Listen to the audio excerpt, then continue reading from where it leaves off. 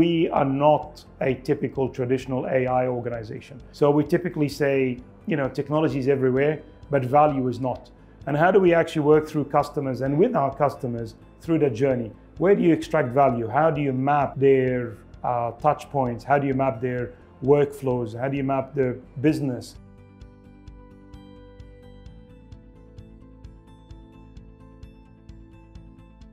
I'm Andrew, CEO of Zain Tech, as part of Zain Group. We are the ICT and digital arm of the group. We're operating across 7 countries where the group is present, and we're also representing the group in the UAE as the ICT and digital arm, looking after various lines of business such as cloud, cybersecurity, digital solutions, drones, robotics, data, system integration. So we are the arm transforming to a techco from a typical telco.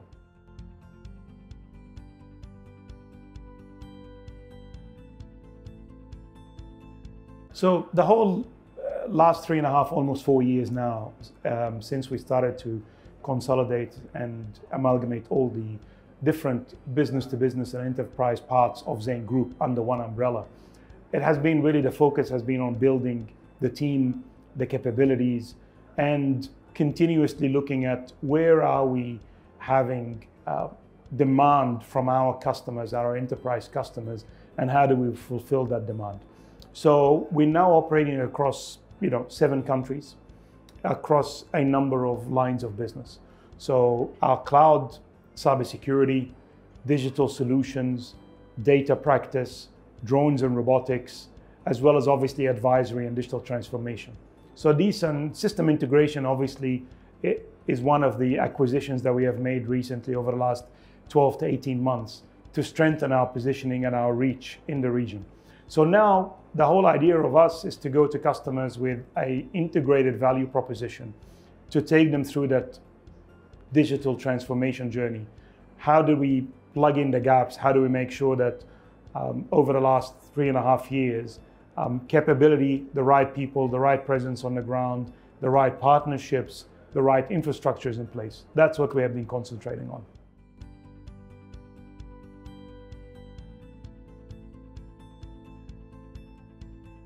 So we subscribe to the idea that we have to, as they say, eat your own dog food, as they say. So for us, we are adopting AI in a lot of the activities that we are doing, especially in managing our cloud business, our NOC, our SOC, and so forth. Furthermore, we are not a typical traditional AI organization. So we are not coming up with the models. What we are doing in our position specifically is to make sure our customers make sense of the AI investment. So where we see value for our customers is by going in and saying, show me what you have invested in. Let me work with you to make sure you get value from that investment in technology. So we typically say, technology is everywhere, but value is not. And how do we actually work through customers and with our customers through that journey? Where do you extract value? How do you map their touch points? How do you map their workflows? How do you map their business? And understand where AI case studies and where are the use cases that you're able to implement with partners or with our own team to actually extract value for the customers in their relevant parts of the business.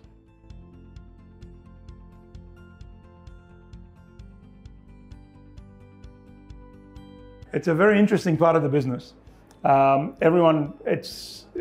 It has transformed the business over the last 2 or 3 years. Initially, it was a lot of image capture. But over the last 2 to 3 years, what we're seeing with the drones and robotics is a great deal of intelligence. So we're seeing them being used for asset management.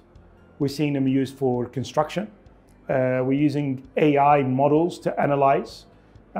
We have just recently mapped a very large area, in excess of 900 square kilometers across one of the countries, to actually identify and provide intelligence around the roads and the road facilities. We're seeing construction work being used and with a degree of AI to actually look at the degree of completion. We're using drones and robotics in oil and gas a great deal. So pipeline inspections, asset inspections for towers, for pipelines from the outside, long distances. We're seeing a tremendous amount of conversions between the traditional drones and robotics to autonomous drones, as well as coupling this with digital solutions, specifically for an industry, coupled with AI, where you're able to actually provide intelligent decision-making to the users. That's where we're seeing a tremendous amount of traction with our customers. They're coming in and saying, yes, we understand how you could use the drone or robotic, but what more can you do? And how can you give me faster decision-making? That's what we're seeing.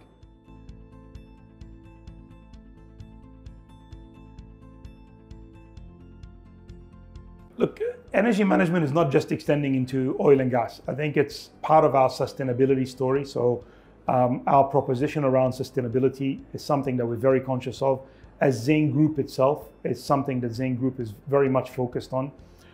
We have a big push and a big focus around the whole group across the 7 countries of sustainability. Zain Tech is no exception. We're taking a bit of a different approach because we're saying, how do we actually help organizations with their sustainability journey?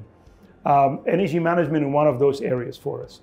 So obviously we're doing a lot of digital solution work, adopting digital twin, adopting various vertical energy solutions with partners that are allowing our customers to see what they're doing in the facility management. How do you actually manage your facilities much better, in a more efficient manner, in a more effective manner?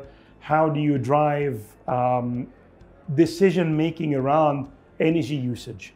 That's the first step we were seeing right now, is that the intelligence and the data, how do you use data to start translating that into decision making, to be able to manage your energy consumption in a more smart way, in a more efficient way. And we're again working with our customers on a very transparent basis, where we're actually identifying and seeing what kind of percentage savings from their bills and the consumption on a regular basis, whether it's a quarterly or a yearly basis, and we're monitoring that as part of our core success with them.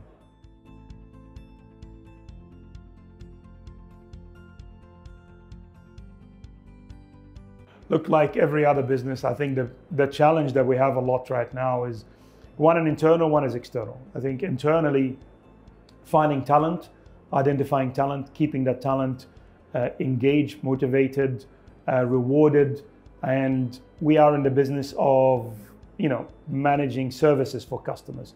So our talent is extremely important for us. So that's always surround yourself with the right people, make sure they, you have them, and they will continue to look after the business. So that goes without saying. Externally, look, it's not so much of a challenge as when you're operating across multiple markets. Each market has a uniqueness. Each market has a different degree of maturity, different partners, different areas of focus. So you have to, from day one, build your model, build your DNA as a regional organization. We have been regional from day one. We are leveraging, obviously, the Zain Group capability across the markets, but more so also we are executing locally. So having that regional power with local execution, making sure that the partners are clear on your vision, how you translate this to customers, how you deliver to customers, being conscious obviously of the promises we make, where we do deliver on those promises, becomes, it's not a challenge, but each country has a uniqueness and a different level of market maturity that we need to keep pace with. So that's just, business as usual.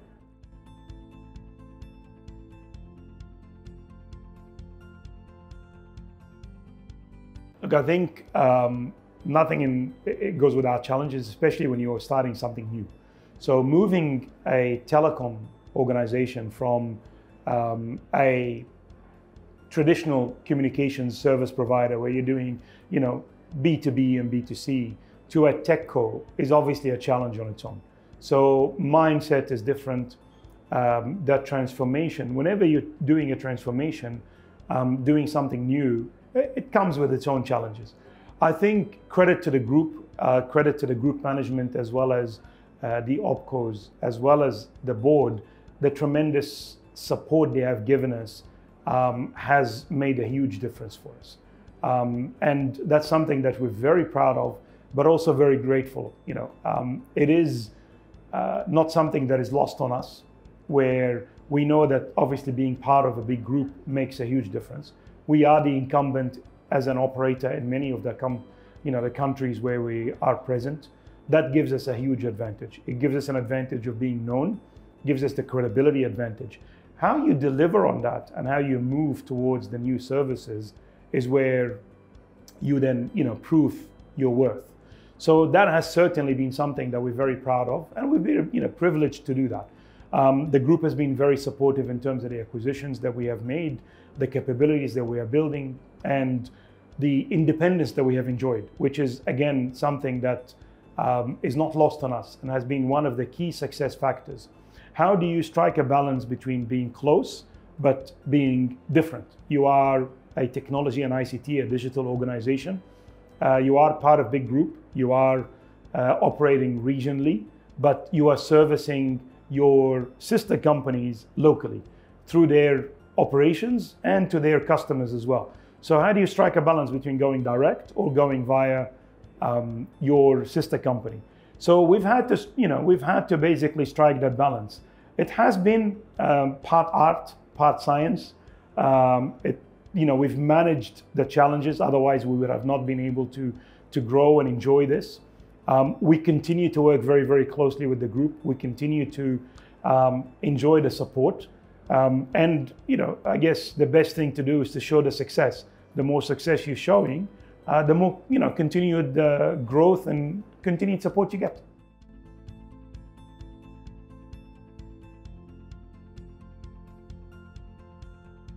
Look, there's quite a few. So I'm not.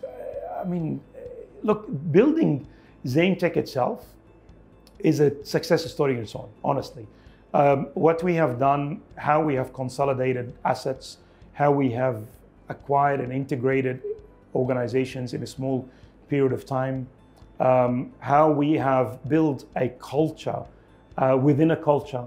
I think that's, again, is very important. How do you take a corporate culture and then also align yours with that? These are all success. Look, the customer success stories goes without saying. I think that's what we're here for. That's the bread and butter, and that's why we exist. So there's quite a few of those. Seeing a customer come in and show you in numbers a before and after picture of where they were, or being able to say, I have saved you X, or I have transformed your business from X to Y. That's what we exist for. We're very, very proud, and we have a lot of success stories and case studies around that.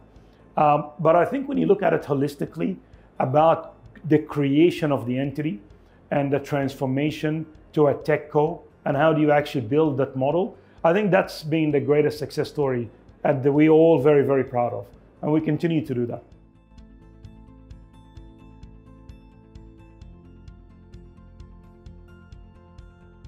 So it goes back to what I was saying about each country has a different unique situation which we need to be conscious of. So whether it's the UAE or Saudi Arabia and others as well.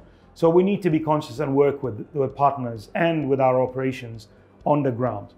I see tremendous value coming through the region, honestly. Not just in terms of the thinking, but when you have a region that is investing, that is conscious of the future, that is youthful in terms of the talent, that is investing into the talent, the local talent as well.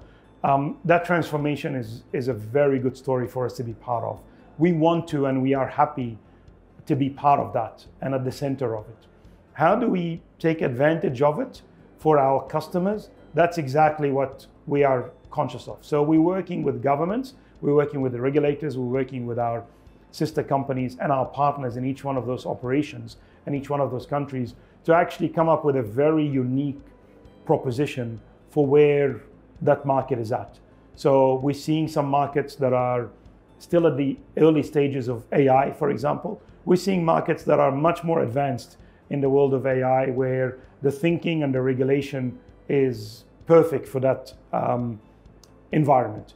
And we're basically accelerating our data play, for example, our smart solutions, our partnerships in those markets. Some other markets we're still working towards, for example, the infrastructure play, saying let's get the infrastructure in place properly, and then we will build upon that. And we're working again with the regulators and with the government bodies into those markets to make sure that we are early into that journey. So, horses for courses, each market is a bit different, but we're seeing a lot of traction in every single one of the markets.